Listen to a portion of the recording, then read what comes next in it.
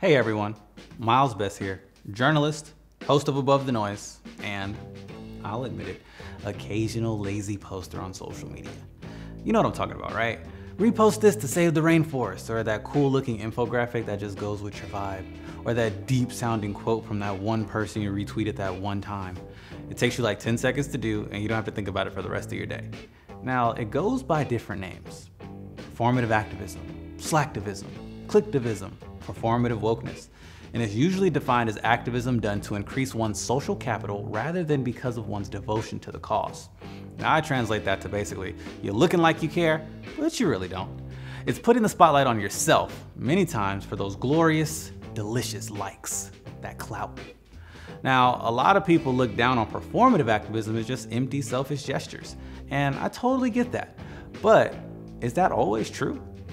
That's why I'm asking, when, if ever, does performative activism become real activism that legit benefits a cause? One of the core complaints about performative activism is that it's kind of virtue signaling, where you publicly express an opinion to demonstrate just how woke you are. Like when Pride Month comes around, and a bunch of people just slap rainbows on their profile pics, and then on July 1st, boom, it's gone. And when brands do this at the same time while they're trying to sell me like a toaster or something, it just irks me. Like it grinds my gears. Now, don't get me wrong. I'm not saying all activism that happens on social media is shallow and performative. There's lots of real, genuine people doing the work to make a difference in something that they truly believe in. I mean, Greta Thunberg is a social media rock star. She probably gets more likes in a day than I'll get in my whole life. And that's just something that I have to live with. But do I think that's more important to her than fighting tooth and nail to address climate change? No, I don't. From my perspective, she seems as genuine as they come. But that right there is the issue, isn't it? Labeling something performative or genuine is in the eye of the beholder, right? I'm judging the intention behind someone else's action. Now, when an influencer shows up to a boarded up store with the drill and snaps a picture for the gram and then immediately gets out of Dodge without actually doing anything, I think we'd all agree that, that's performative. But most of the time, this stuff isn't so black and white. There's a lot of gray area in there. Now, for me, performative activism hit a peak during the Black Lives Matter protests last year. Do you remember Blackout Tuesday? It stemmed from an original campaign by two Black music executives after the murder of George Floyd. The point was to raise awareness around police brutality and systemic racism. Then the Black Squares happened. Millions of people were swapping out their profile pics for solid black squares to show solidarity. And then I saw the backlash. A bunch of people were calling out a bunch of other people for doing the whole black square thing. It was like, who are these squares for? Because it kind of seems like a bunch of people are just jumping on a trend to make themselves feel good for participating. So I did some digging, and it seems to me that you can make the argument that what happened actually hurt the very cause those black squares were supposed to be helping.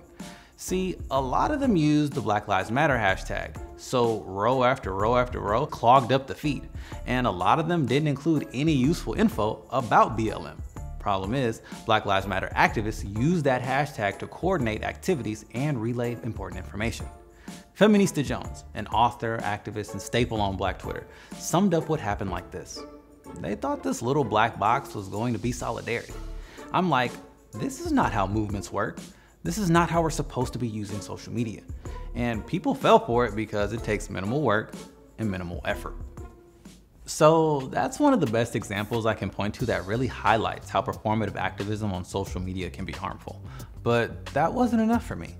I wanted to find some research, some hard data that came to the same conclusion. Show me the data. Show me the data. Where's the data? And what I found didn't really have any clear-cut answers. So some research found that people who posted support for a cause online were not any more likely to donate money than someone who didn't post anything about the cause.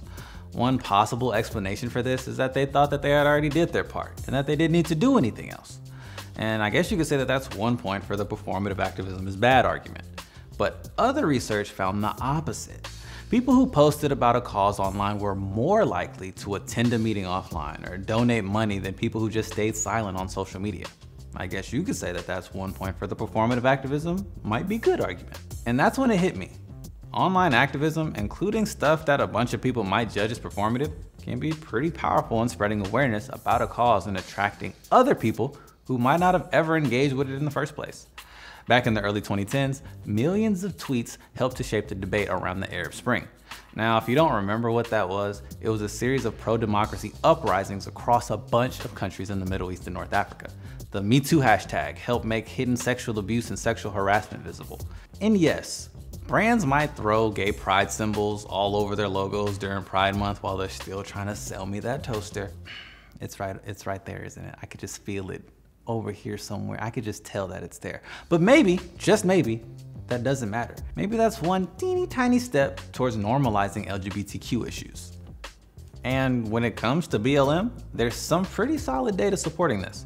When George Floyd was murdered on May 25th, 2020, a large sample of Americans were asked, do you support or oppose the Black Lives Matter movement? 45% answered that they supported it.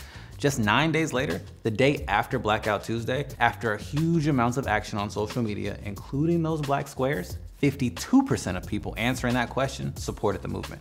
That's a pretty massive swing in a short period of time. Also, a popular site that processes online donations, much of which goes to racial justice causes, hit $41 million on Blackout Tuesday. That's double their previous record for one 24-hour period. Now, I'm by no means saying performative activism is the reason for all of this, but I think you can make the argument that it played a part. Regardless of your opinion on BLM, most people in the US are now familiar with it. This has all made me think a little more deeply about how I use social media. I want to be a responsible online citizen. Now, I've definitely been guilty of just reposting or retweeting something without necessarily like reading the entire article. And it's like, yeah, I want to help, but I have to take that extra step. Like, what else am I willing to do? Am I willing to read that article? Am I willing to, sign that petition or call my congressman or even go to a rally? Am I willing to educate myself so I understand what's really going on and I don't just go around posting bogus information? But at the same time, social media, by its very nature, is performative. We're showing ourselves off to the world. You're showing yourself on vacation or showing that new cool thing you just did. I don't want to avoid speaking my mind out of fear of being seen as fake. That's just like, putting a muzzle on myself, and that's definitely not cool. I'm not down with that. So what I am gonna do is still do my thing and post and do a little more research, but I'm gonna be a little more thoughtful about it and not just mindlessly reacting. But what do you all think? How do you avoid performative activism and use your online voice to support a cause? Oh, while you're still here, check out this other video we did that asked the question, is there a white way to protest? Is there a white way? And while you're still here, check out this other video we did that asked the question, is there a right way to protest? And not to scare you or anything, but you should check out this one on how schools might be watching what you post online. Dun dun dun. I'm just playing. Until next time, I'm Miles Best. Peace out.